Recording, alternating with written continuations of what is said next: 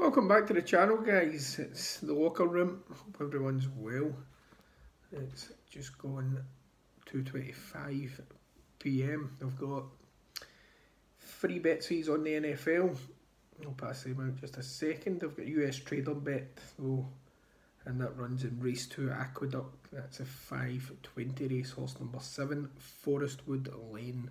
We're told this one is ready for tonight. There's been big money put down from people connected to the yard, and it's been backed very well all day, so I expect it to go off around 41 or something.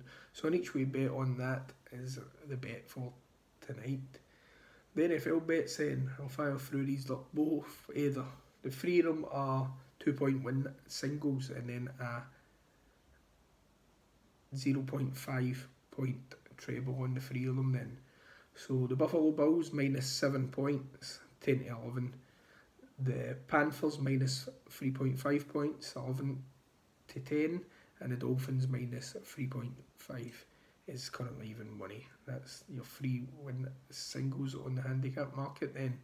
And a 0.5 point treble on those three then, guys.